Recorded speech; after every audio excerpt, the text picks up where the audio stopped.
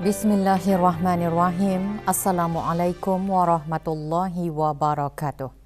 Kebawah Duli Yang Maha Mulia Paduka Seri Baginda Sultan Haji Hassan Al-Bolkiah Muizzuddin Wad Daulah Ibni Almarhum Sultan Haji Omar Ali Saifuddin Sadul Khariwaddin, Sultan dan Yang di-Pertuan Negara Brunei Darussalam akan berangkat menghadiri sidang-sidang kemuncak ASEAN ke-44 dan ke-45 serta sidang-sidang kemuncak berkaitan yang akan diadakan di Vientiane, Republik Demokratik Rakyat Laos pada 8 hingga 11 Oktober 2024. Laos selaku pengerusi ASEAN pada tahun 2024 membawa tema ASEAN Enhancing Connectivity and Resilience yang menumpukan ke arah menggiatkan lagi usaha kerjasama ASEAN di bawah 3 tunggak komuniti, meningkatkan kesaling hubungan infrastruktur, mengurangkan jurang pembangunan, menggalakkan integrasi ekonomi dan pertukaran antara rakyat lebih kerap serta mengukuhkan lagi hubungan ASEAN bersama rakan-rakan luar sekaligus mempertahankan kerelevanan dan perpaduan ASEAN dalam seni bina serantau yang kian berkembang.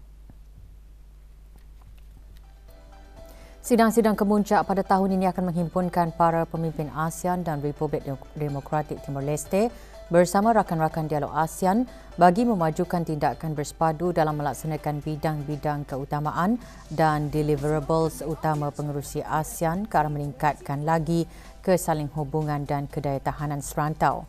Dalam sama-sama memberikan tindak balas terhadap cabaran-cabaran serantau dan global di masa akan datang, perbincangan juga akan memfokuskan kepada matlamat dan hasrat umum ASEAN ke arah meningkatkan keamanan, kestabilan dan kemakmuran di rantau ini termasuk pembangunan mampan dan inklusif, transformasi digital, perubahan iklim, usaha-usaha pembangunan komuniti ASEAN, hubungan luar ASEAN serta isu-isu serantau dan antarabangsa yang berkepentingan bersama.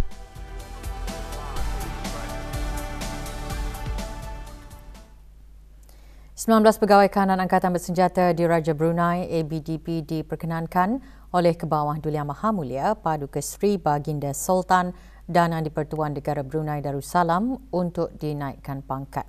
Majlis tersebut berlangsung di Mes Pegawai Bolkiah Garrison. Penyampaian lencana kenaikan pangkat disempurnakan oleh Major Jeneral Datuk Paduka Seri Haji Muhammad Hazaimi bin Bol Hassan, Pemerintah Angkatan Bersenjata Diraja Brunei. Juga hadir Yang Berhormat Pehindatul Laila Raja Major Jeneral Bersara Datuk Paduka Seri Awang Haji Halbi bin Haji Muhammad Yusof, Menteri di Jabatan Perdana Menteri dan Menteri Pertahanan kedua.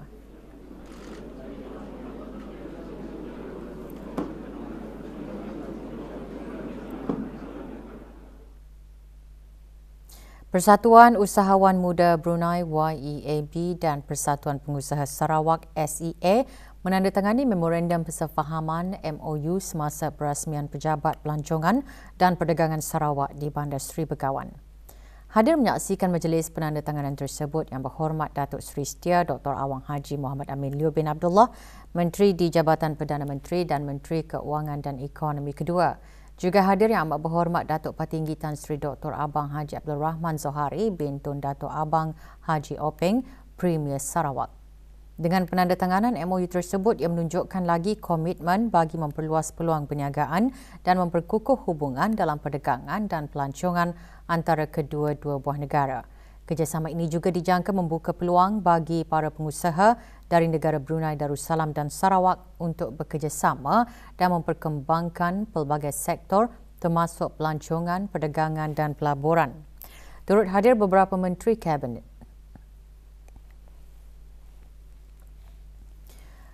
Pantai Jerudong Specialist Centre PJSC Kelmarin menerima kunjungan hormat daripada Yang Berhormat Datuk Amar Profesor Dr. Sim Kui Hian, Timbalan Perdana Menteri dan Menteri Kesihatan Awam, Perumahan dan Kerajaan Tempatan Sarawak.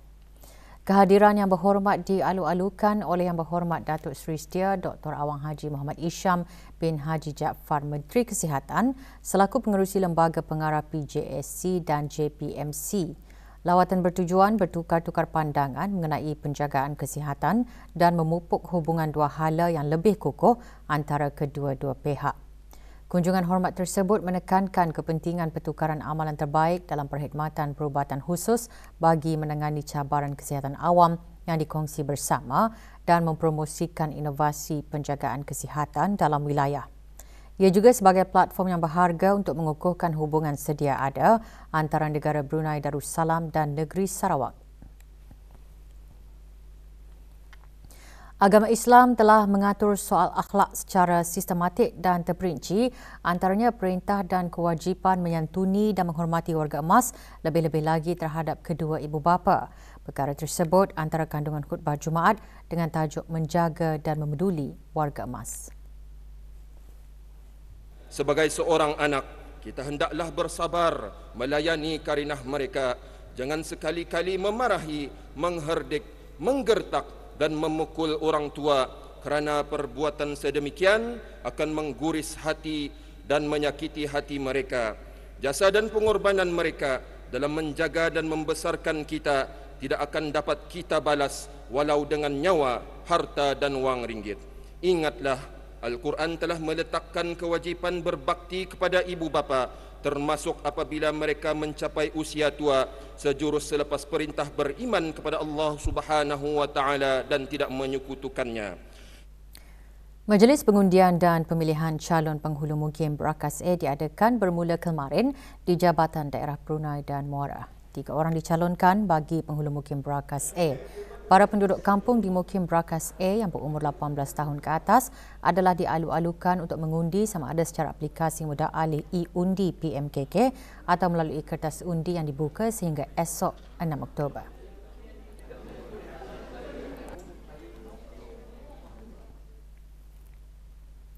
Penerbitan buku keluaran khas Jasawan Perkhidmatan Awam meneruskan legasi Sultan Omar Ali Saifuddin ketiga, tokoh jasawan negara bertujuan mengenang dan memberikan penghargaan ke atas sumbangan almarhum Sultan Haji Omar Ali Saifuddin Saadul Khariwaddin yang dimasyhurkan sebagai tokoh jasawan negara pada sambutan Hari Perkhidmatan Awam ke-30. Buku tersebut dikarang oleh sekumpulan penulis tempatan yang mengetengahkan sumbangan almarhum sepanjang pemerintahan serta membangun negara dengan pesan. Dr. Haji Muhammad Rozan bin Datuk Paduka Haji Muhammad Yunus, ketua penulis buku tersebut, menjelaskan buku itu bukan sahaja mengetengahkan usaha almarhum, malah meneruskan legasi almarhum. Pencapaian-pencapaian yang ada pada masa ini adalah sebenarnya asasnya adalah semasa pemerintahan almarhum. Sebagai contoh, di bawah RKN 1, jadi apabila diadakan RKN 1, terbinalah jalan-jalan, terbinalah jabatan-jabatan, dan kena dilihat juga di masa pemerintahan Kebudil Yang Maha Mulia ini bukan saja jalan-jalan biasa, kita bisa melihat lebuh raya dan sebagainya, tapi juga kita melihat banyak perkembangan-perkembangan lain seperti jembatan Sultan Omar Ali Saifuddin yang menyambungkan 3 daerah di Brunei ini kepada daerah Tuborong. Dalam dunia teknologi yang pesat berubah, penerapan kemahiran abad ke-21 penting agar para pelajar cekap menggunakan teknologi maklumat dan komunikasi serta memahami cara kerja digital. Sebagai seorang guru, Tani memainkan peranan yang penting di dalam membentuk mereka. Bukan saja tugas Tani untuk mendidik dalam ilmu pengetahuan, malahan di dalam mentarbiah akhlak-akhlak mereka. Tani pentingkan juga ilmu agama di dalam diri pelajar-pelajar itu. Ke arah sektor pendidikan yang dinamik, sistem pendidikan perlulah melalui transformasi untuk terus relevan. Menerapkan ilmu-ilmu ini di dalam pembelajaran mereka supaya pelajar-pelajar yang dilahirkan melalui teknologi ini juga akan mendapat peluang yang lebih cerah untuk diambil bekerja di sektor-sektor yang tertentu. Guru-guru hendaklah sentiasa bersedia dengan suasana pengajaran pembelajaran yang baru di mana kemudahan gadget yang baru. Kursus perkembangan kemahiran ibu bapa dan penjaga autisma dan kaedah komunikasi dihasrat meningkatkan kefahaman mengenai kanak-kanak autisma selain membantu dalam komunikasi yang lebih berkesan. Kursus berlangsung di Beribi Telanai Avenue. Kursus dirasmikan oleh Dr. Eddie Fazlin bin Haji Amdan, pengarah pendidikan khas. Kursus menekankan pentingnya penglibatan ibu bapa dalam pertumbuhan kanak-kanak autisma. 33 ibu bapa dan penjaga menyertai kursus tersebut yang dibahagikan kepada 3 sesi. Dengan tema komunikasi efektif pemangkin keharmonian, kursus dianjurkan oleh Persatuan Pendidikan Khas Fitrah dengan kerjasama Jabatan Pendidikan Khas, Pusat Perkembangan Kanak-kanak Kids Discovery World dan Cari-Cariku. Kesabaran dan keikhlasan guru-guru pendidikan khas menjadi pemangkin kepada kejayaan pelajar-pelajar berkeperluan khas ke arah mencapai pendidikan inklusif. Program-program pendidikan khas dilaksanakan untuk memenuhi keperluan dalam memperkasa setiap pelajar di samping mengembangkan kemahiran. Kerjasama berkesan antara komuniti dan ibu bapa sangat penting dalam memastikan pendidikan berkualiti yang inklusif dan saksama dapat dicapai. Cara mengatasi cabaran dalam mendidik pelajar berkeperluan khas ini iaitu memahami keperluan individu pelajar dengan membuat penilaian dan merangka pelan pendidikan individu iaitu IEP kepada pelajar-pelajar tersebut. Keterlibatan dan aktiviti pendidikan adalah sangat penting bagi ibu bapa dan juga komuniti untuk melibatkan diri mereka dalam apa jua aktiviti yang diadakan di sekolah. Dengan suasana persekitaran pendidikan inklusif yang berkualiti dapat melengkapkan pelajar-pelajar dengan kemahiran yang relevan sehingga mencapai potensi yang diperlukan bagi penyertaan aktif di dalam kelas.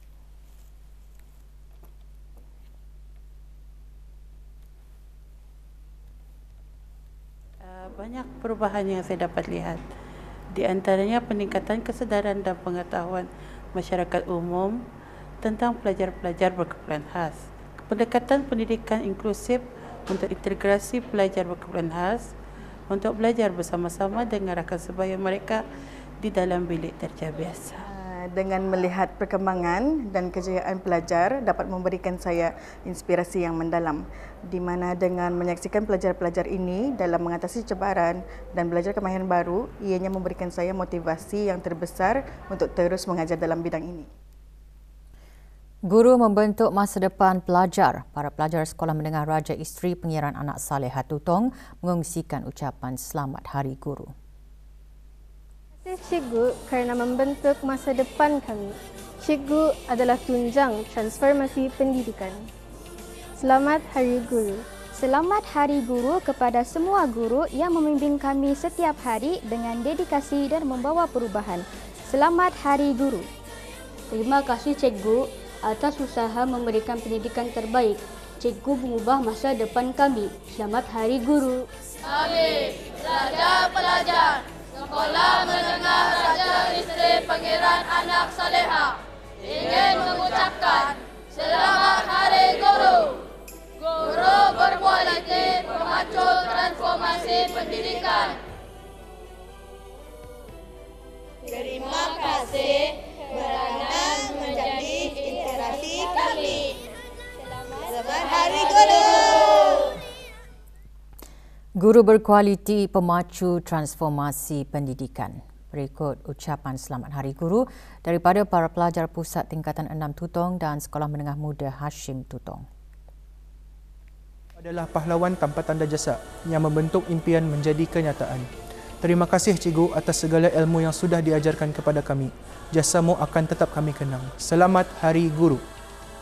Setinggi-tinggi penghargaan kepada seluruh tenaga pengajar di negara Brunei Darussalam. Terima kasih Cikgu atas segala ilmu yang sudah dicurahkan kepada kami. Guru berkualiti, pemacu transformasi pendidikan. Selamat Hari Guru. Terima kasih kepada guru-guru yang mengajar kami tentang adab dan ilmu, agar suatu masa nanti kami menjadi orang-orang yang berguna. Selamat Hari Guru. Jabatan Kastam dan Eksais Diraja JKED Kementerian Keuangan dan Ekonomi memaklumkan mengenai artikel yang diterbitkan oleh Sihwa Daily News pada 3 Oktober 2024 yang menyatakan berkenaan penahanan di pos kawalan Sungai Tujuh terhadap makanan yang dimasak dan sedia dimakan yang dibawa masuk oleh individu dan telah dikenakan denda sebanyak RM200 hingga RM300 adalah tidak benar. Orang ramai telah diperingatkan untuk tidak menyebarkan maklumat palsu tersebut. Pihak JKED menegaskan adalah menjadi satu kesalahan bagi menyebarkan maklumat palsu di bawah bab 34 Akta Ketenteraman Awam Penggal 148 yang mana individu yang didapati menyebarkan berita palsu secara lisan, bertulis atau dengan apa jua cara lain dan seterusnya menyebabkan ketidaktenteraman orang ramai boleh dikenakan denda sebanyak RM3,000 dan penjara selama 3 tahun. Bagi maklumat lanjut dan terperinci mengenai peraturan barang import larangan atau sekatan, layari laman sesawang www.tradingacrossborders.mofe.gov.bn atau agensi-agensi yang berkenaan. Brunei Darussalam Central Bank BDCB dengan kuasa di bawah bab 54 Perintah BDCB 2010 telah mengarahkan pemegang lesennya remittance at seconds untuk menghentikan penerimaan wang daripada orang ramai bagi tujuan kiriman wang bermula kemarin. Arahan bagi pemberhentian tersebut adalah susulan perniagaan berkenaan telah gagal untuk mematuhi beberapa syarat lesen perniagaan kiriman wang yang ditetapkan oleh BDCB, termasuk membenarkan pekerja yang tidak diberi kuasa untuk menjalankan perniagaan kiriman wang bagi pihak remittance at seconds. Perniagaan tersebut juga didapati tidak mempunyai sumber-sumber kawalan dalaman dan prosedur yang mencukupi demi menjaga kepentingan pelanggan. BDCB akan memantau situasi tersebut secara berterusan dan jika perlu akan mengambil tindakan yang sewajarnya demi menjaga kepentingan orang ramai dan memastikan kestabilan keuangan negara Brunei Darussalam. Sebarang pertanyaan hubungi BDCB di talian 238-1370 pada waktu pejabat atau email informcr@bdcb.gov.bn. Pertubuhan Perkumpulan Perempuan WI Negara Brunei Darussalam mengadakan majlis sambutan Maulidur Rasul. Majlis berlangsung di Ibu Pejabat Pertubuhan berkenaan di Bukit Bendera, Daerah Tutong. Hadir Datin Hajah Masni binti Haji Muhammad Ali, penasihat pertubuhan berkenaan.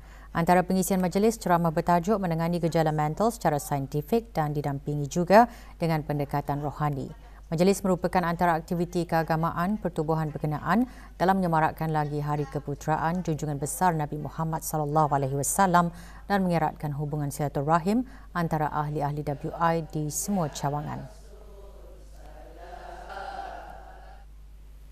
Separuh jalan susur dari Lebuh Raya Tunku menuju ke Lebuh Raya Rimba Hala Gadong, Bandar Seri Begawan akan ditutup sementara bermula esok 6 Oktober hingga 10 Oktober ini. Ia bermula pada pukul 8.30 pagi hingga 5.30 petang.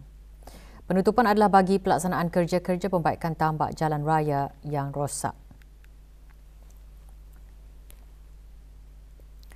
Perlawanan bola jaring persembahan antara pasukan bola jaring Brunei Royal Bees menentang pasukan bola jaring Sri Lanka State Services diteruskan kemarin. Perlawanan berlangsung di Dewan Serbaguna Kompleks Sukan Negara Hasnal Bolkiah Berakas. Antara menyaksikan perlawanan Dayang Haji Nur Ashikin binti Haji Johari, Setiausaha Tetap Kemasyarakatan Kementerian Kebudayaan Belia dan Sukan. Dalam perlawanan ini, Royal Bees menang menewaskan Sri Lanka State Services dengan kiraan mata 66 berbalas 52. Pada perlawanan ini bukan sahaja akan memperkukuhkan persiapan pasukan bola jaring kebangsaan Brunei untuk kejohanan Netball Asia, tetapi juga akan menyumbang kepada pertumbuhan dan kejayaan jangka panjang lanskap sukan di negara ini. Kejohanan Golf Terbuka Matur 2024 sempena ulang tahun Hari Keputeraan ke bawah Duli Yang Maha Mulia yang ke-78 membuka tirainya kemarin di Klub Golf Pantai Mentiri. Lebih 200 pemain menyertai kejohanan kali ini yang mempertandingkan 5 kategori. Kejohanan anjuran jawatan kuasa perlawanan golf sempena sambutan dengan kerjasama Klub Golf Pantai Mentiri diadakan 3 hari sehingga Ahad ini.